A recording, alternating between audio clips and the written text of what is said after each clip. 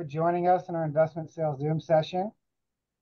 Let's get this started. So first off, we could go to the next slide. Want to make sure that everybody's aware of the conference, the summit coming up in the fall in Atlanta. I'm certain that everyone on this call is aware and you know the value of attending these conferences. So I look forward to seeing all of you there. Is that set up yet? Is that live, Jennifer? Or we still need to wait a few months? Registration should be coming in June, and Diane can correct me if I'm wrong, but I believe it'll be live in June. Yep, good. Registration and housing will open. We usually do it mid or end of June, but we'll send you lots of emails, Phil. You won't be able to ignore us. and put the pressure on all your people. The more people we have there, obviously, the more powerful the summit. I agree. Yep. In addition to that, remind everybody of the online platform. These calls are great, but throughout the year, you can put your listings on this online platform. You can email every member of the organization your listings and make sure that you're getting it out there effectively. So if anyone has any questions on how to use this, you can reach out to Jennifer or Jonathan. And the more listings that are on there, obviously, the more powerful it is for all of our members.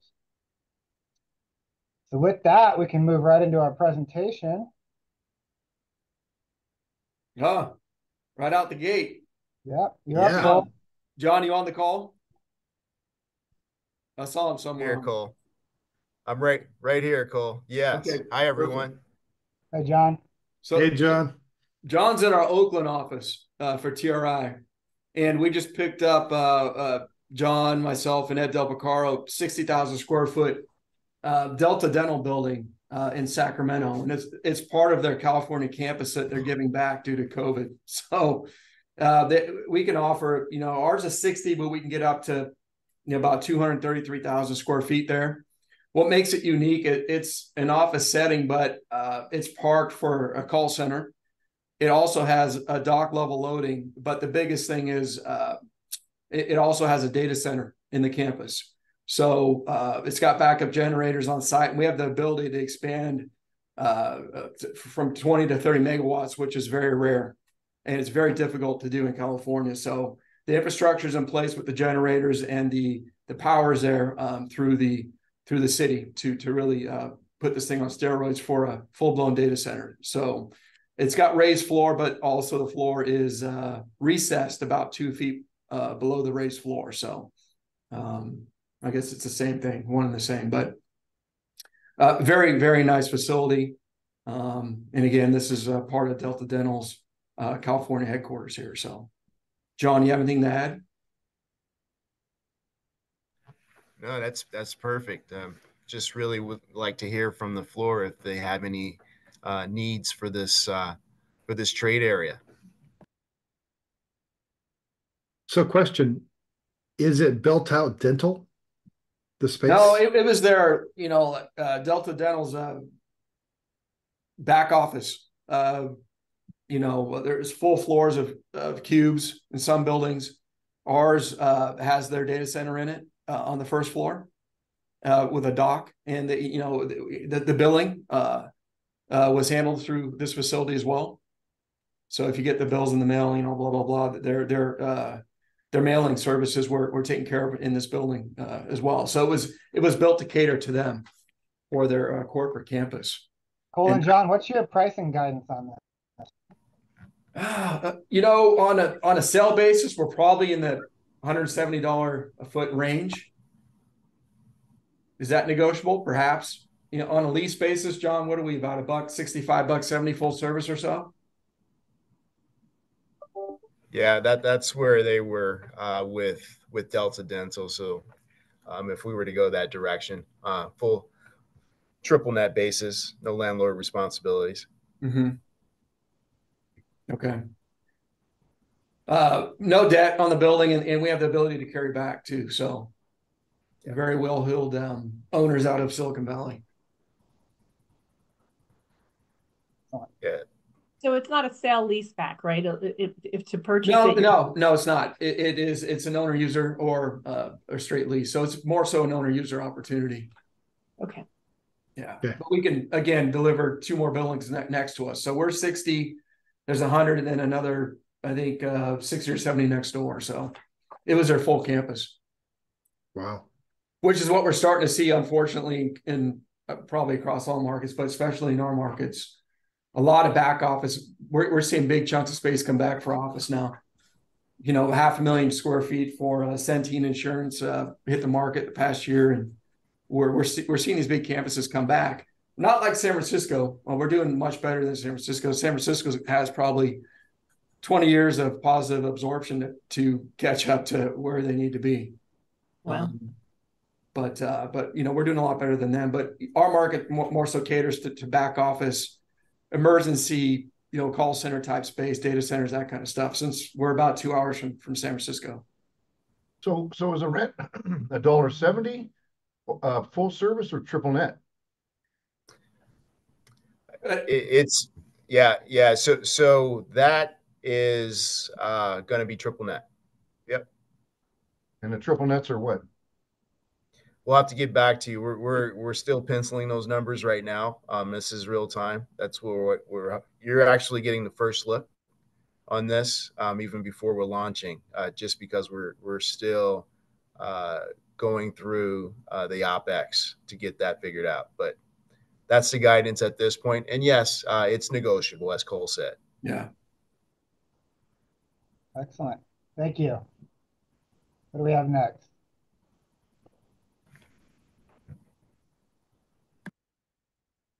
Oh, okay. Good with you guys. So this also is it started out as a leased investment. This is John Sexer. This is a Goodwill property in Vacaville, California. It's about 40 minutes south of Sacramento, 40 minutes north of Walnut Creek, and it's 12,940 square feet approximately. It's a retail store for them, and it's a pretty good site. It's great freeway access, excellent visibility, great parking. So Goodwill is an interesting company. Of course, I represent the San Francisco East Bay conglomerate. It's about a $50 million company. It was a leased investment 2 weeks ago. They've decided now that Goodwill's actually having an issue getting personnel. And so they're having challenges, serious challenges actually, staffing their facilities.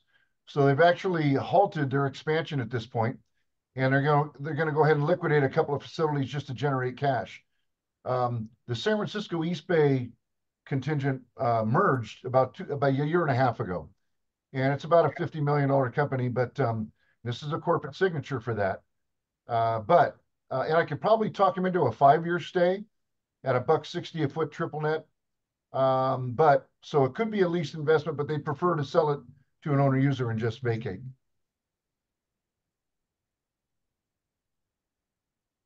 It was 4.2 million 2 weeks ago. Wow. So they repriced it as a result of possibly moving out to an owner user, almost $1 million out, $1 million off. The staffing issue, is that due to the minimum wage Cole, it's increase? pretty much everybody now in California is at $20 a foot, $20, an hour. Yeah. And it's because the fast food restaurant contingent, thanks to our mayor, has raised the minimum wage competition-wise really to everybody. Yeah. Because you can't just have a fast food restaurant at $20 an hour and everybody else at 15 or whatever, because then you just steal the employee base to the fast food side. So everybody's really at that rate, and so it's pervasive. The staffing is unique because here they typically hire retirees or some of the underprivileged, and there's just not enough people going back to work. Yeah. That's the real reason. Yeah. Good property though, well located. Thank you, Don. Anyone else have any more questions? Okay, if not, we'll move along. That's good. All right, John Adderholt, you're up.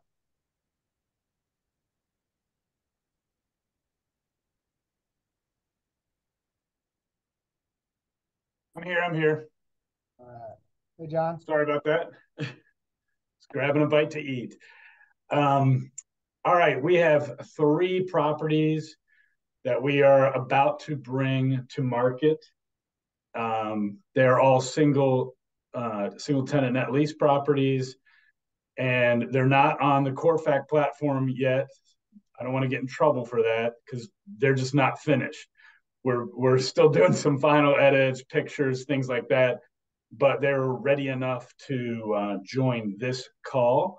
So the first one, as you can see on the screen, is a Tractor Supply in well, it looks like Leicester, Massachusetts. They pronounce it Leicester up there, and it's outside of what looks like Worcester, but they say Worcester up there. So depends on where you are, how you say these things. But it's a rare New England, Greater Boston Tractor Supply. So sometimes you have investment buyers who might not consider that tenant, that might look at this because just that New England location. We did do a blend extend, so there's plenty of lease term. I think 13 years remaining on this. It's hard to price these. We've talked about cap rates in the past. We're trying to adjust. I mean, this would have been a 5 cap a couple years ago. Maybe it's a 6 or 6.25, but we're putting a premium on it because there's not a lot of that type of product available in these kinds of New England markets. The next property, I'm not driving, is an Advance Auto. There's over 6 years remaining. We renewed early with them. I think actually there's closer to 7 years remaining. This is in DeMott, Indiana. I know Jonathan and company are in Chicago. This is sort of on the outskirts of what might be considered Chicagoland, south of Gary, Indiana, and sort of that part of Indiana between Indianapolis and Chicago. It's a good little small town auto part market, attractive little store, good small price point. A lot of 1031 exchange buyers will consider this kind of thing, under $2 million, 1.5 is a nice bite-sized deal for a lot of investment buyers. So put this in front of any clients that might be open to that. And then finally, we have a Sheets. This is actually a rare triple net lease. Sheets, it is not a ground lease, and there's not very many. I would say there's virtually none of these available. For those of you not familiar with Sheets, they're sort of they're similar to Wawa. I would consider them a step up from Wawa because they have substantial indoor dining. They started in Pennsylvania. I think they're over 1,000 locations now. They're expanding rapidly in Ohio and moving into Kentucky, Indiana, Michigan. They've been in Pennsylvania, Maryland, Virginia, North Carolina for a while. So it's that fueling station C-store concept, but they really take their food very seriously, and that's where they make their money and earn their reputation. A lot of people love Sheets, and that is a rare triple net lease and not a ground lease. That means there's certain depreciation advantages that a lot of your investment buyers will be aware of. A lot won't be aware of, and you could tell them about the depreciation that's available here. Fueling usually has some type of accelerated depreciation available as well. So that's the Sheets. It's outside of Cleveland. Sheffield Lake is Greater Cleveland, is where that is up on the lake. John, just was the Tractor Supply triple net? It is, double net, triple net. Landlord is responsible for roof structure and some parking. It's more or less the standard Tractor Supply lease, although the Tractor Supply leases do vary a little bit. So, depending on how you want to define it, the tenant's certainly responsible for the vast majority of maintenance, but landlord has a couple of limited responsibilities. There is a roof warranty still in place through Firestone. Any protection on increase in taxes resulting from the sale? Say that again? Any protection on the increase in taxes on the triple net side of it resulting from the sale? Well, I mean, the tenant is responsible for all taxes. Yeah. I don't know how Tractor Supply does that. but that's fantastic. John, when were these buildings built? The Tractor Supply and also the Advanced Auto? The Advance is about 10 years old. Okay, so they're that's on a renewal term now. We renewed early with Advance. We did a blend and extend where we gave a very small reduction on rent, 5% actually, and then they basically rebooted their initial term for I believe 8 years, and we've held it for a couple more years. These are all three of these are from an affiliate investment arm. That's why I'm saying with things like we. So we're actually the landlord here, a Century affiliate. But yeah, that one's about 10 years old. The Tractor Supply, we did not buy brand new. It's about 12, 13 years old. The OMs have the exact year. And then the Sheets, I believe, is 2009 construction. So I'd consider them all not new, but not very old either. Kind of that, second generation. And that is an important point. I mean, the Sheets is an absolute triple net lease, but the other two, there's going to be any buyer is going to have to be thinking about the roof in 5-6 years, things like that. So that'll impact pricing, of course. But it also shows that the tenants are doing well in the location with recent extensions.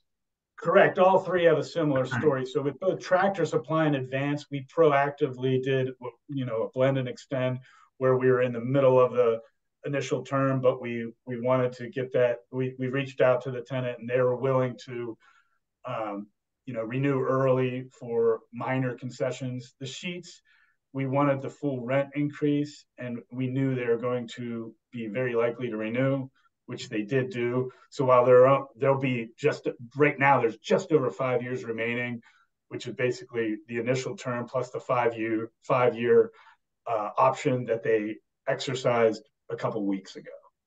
And we do know the corporate people at Sheets very well because they're headquartered outside of Pittsburgh, and so we've been to like Penguin games with them and Pirate games with them and kind of yucked it up, and so they're really aggressive right now in Ohio, and so we were very confident about this location. The only thing that's a little quirky about it is what I said earlier. Most of their deals are ground leases, and this one isn't because of the developer they're running around with in Cleveland in that time period. It was just doing triple net. Thank you. Now I'm looking at. Thank you, John. Appreciate your input. What do we have next?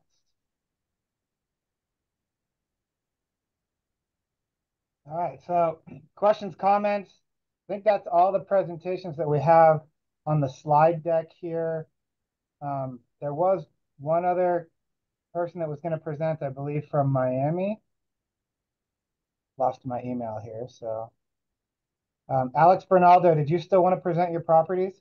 We actually went hard on the deal last Friday.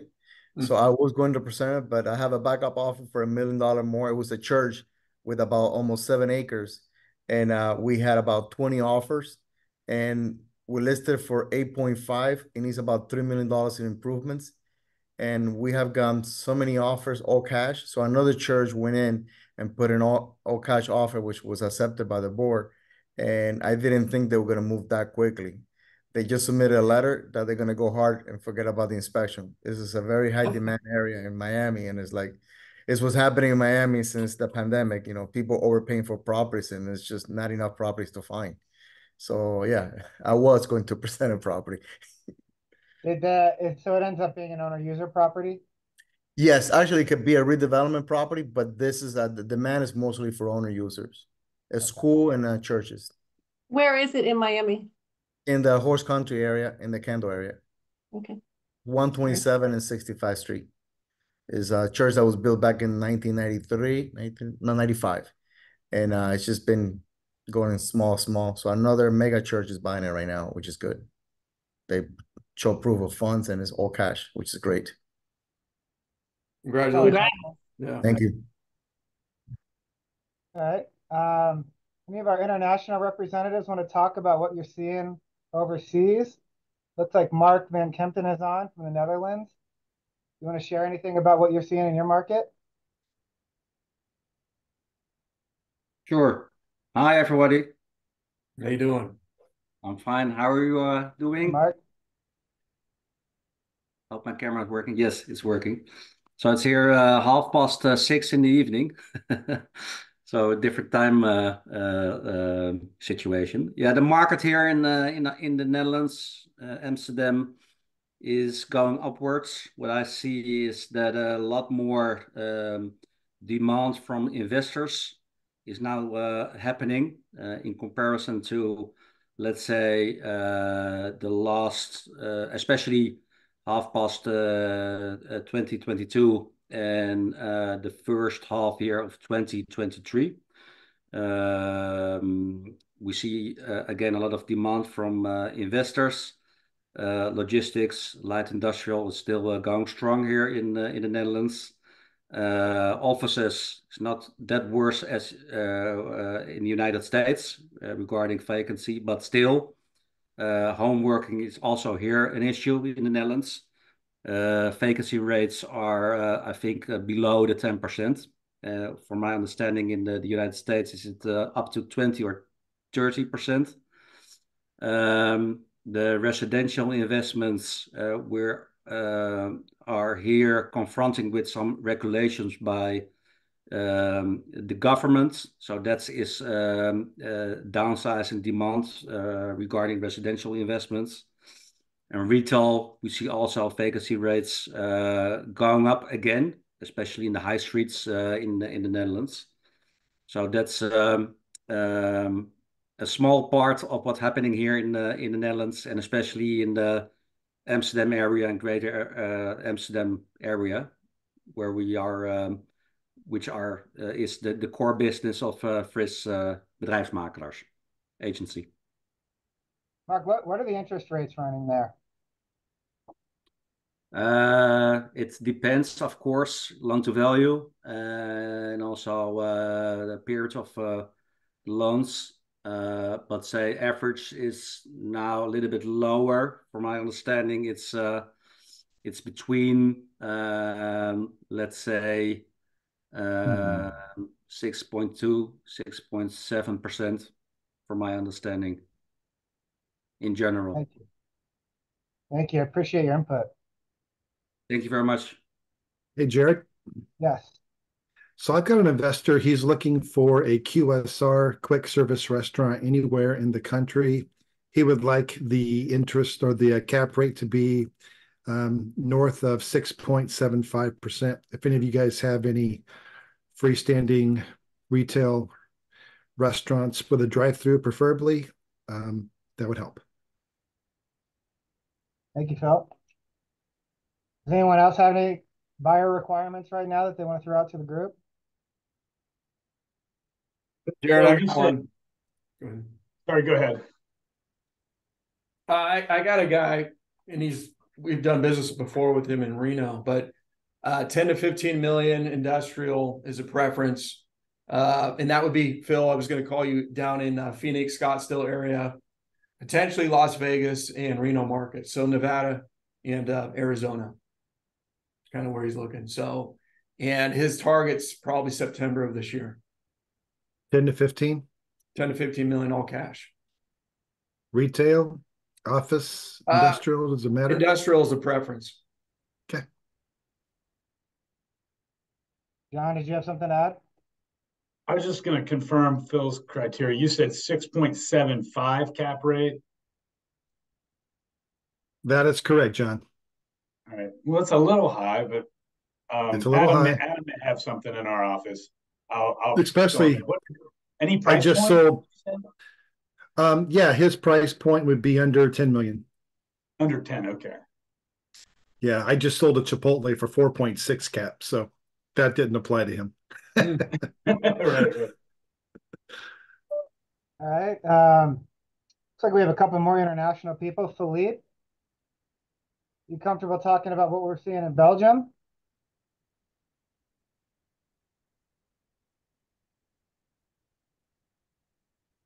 Hello, hi. Hi, everyone. Hello. Hi. How you doing? Nice to meet everyone. let's say it's my first meeting here. I think you used to see my colleague, maybe Philip Heudens. I think you saw him in Milan. Some of you saw him there, if I'm right, in Milan, in Italy. Maybe no, or am I wrong? Yeah. So it's my first meeting here. I'm just listening and trying to see what you guys are up to, so I can be more prepared for the next meetings once you want to ask me about the market situation here in Belgium.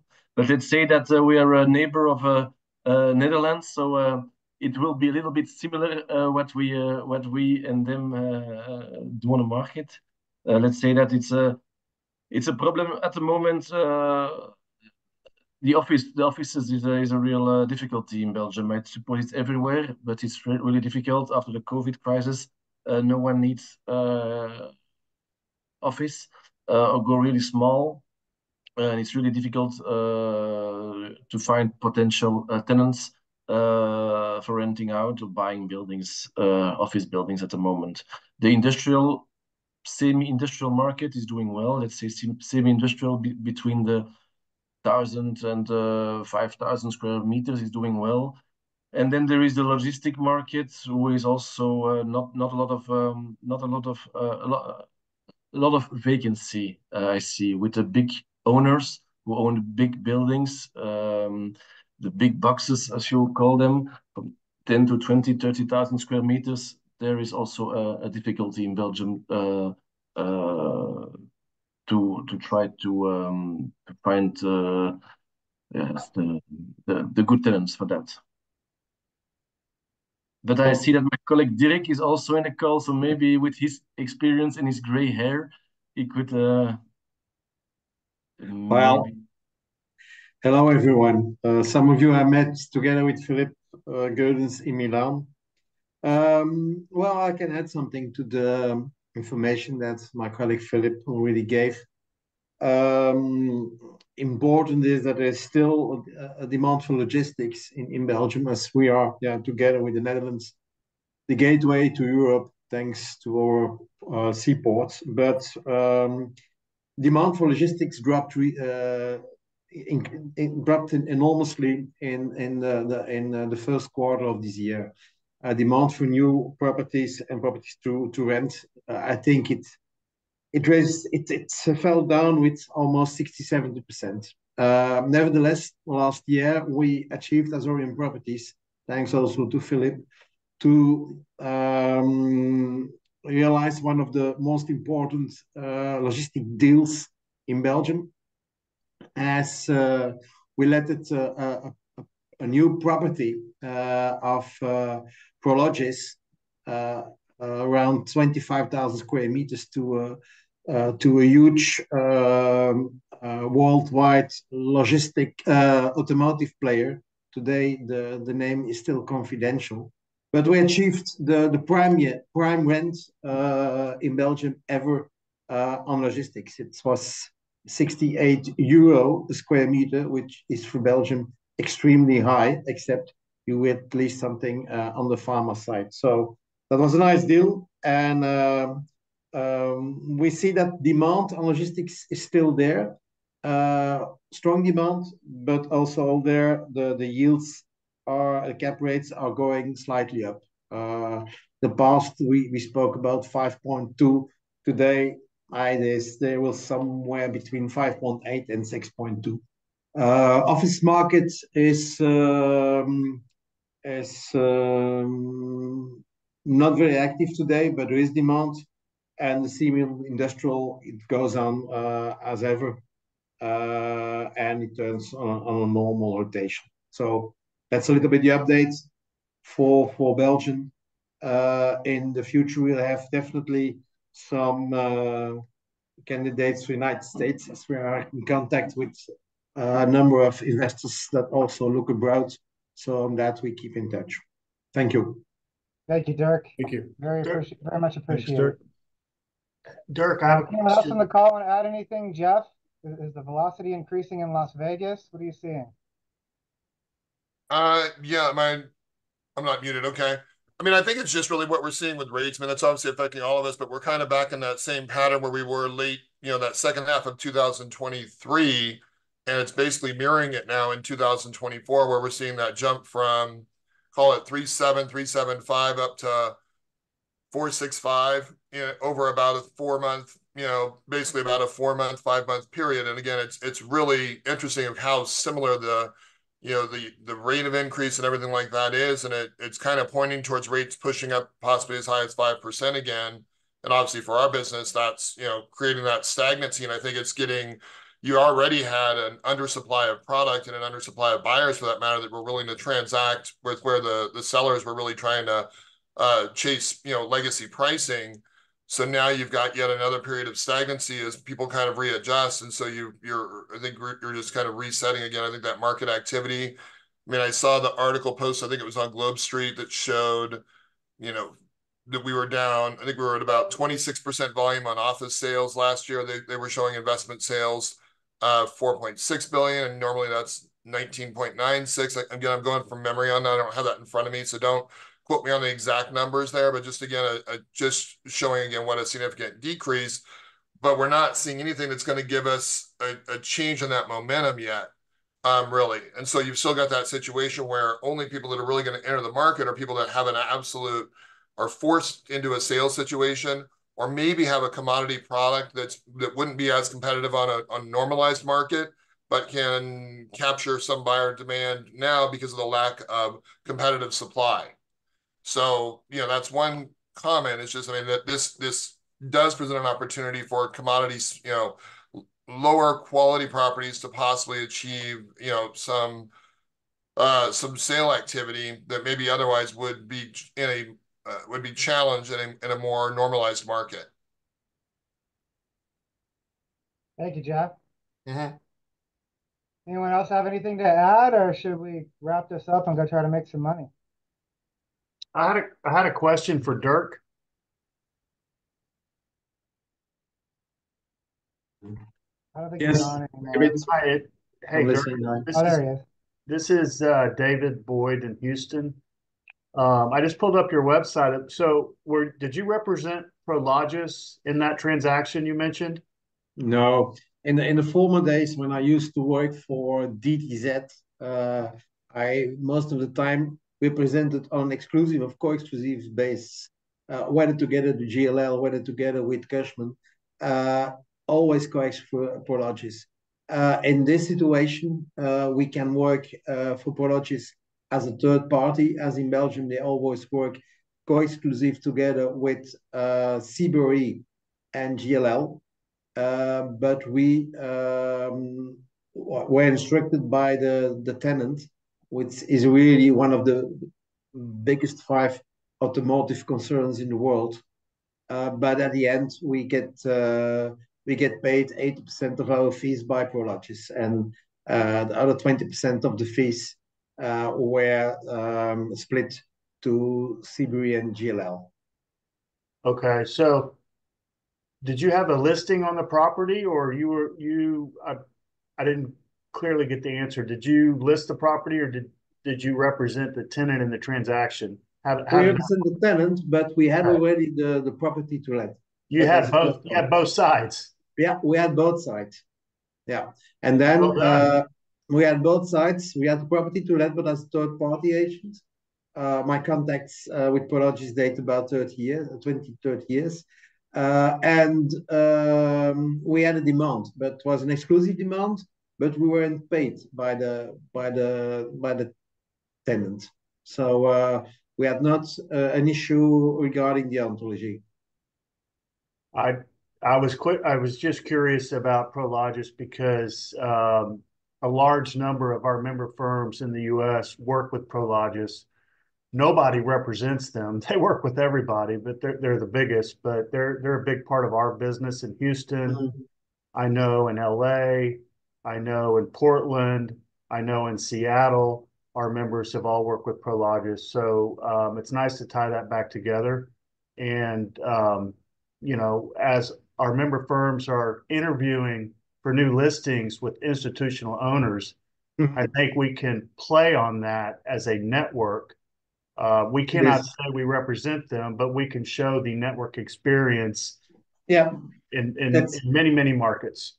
That's the reason why I mentioned this deal. Thank you. As it can be used in some pitches that we did already work with them. So yeah. But my colleague and me, Philip, we just lost a last instruction from, for example, another US company, but not a logistic owner, but a logistic company. We were negotiating and looking for locations for Harvey Logistics. Harvey Logistics is a huge US company, and he's the main transport company for McDonald's. And we made already selections. We made some visits. We were in negotiation with the developer to adapt an existing building, which was new, and he has already less or more agreed if it would fit, they would invest in the cooling and the fridges. And at the end, within Heavy, they decided to go with the pitch on the market.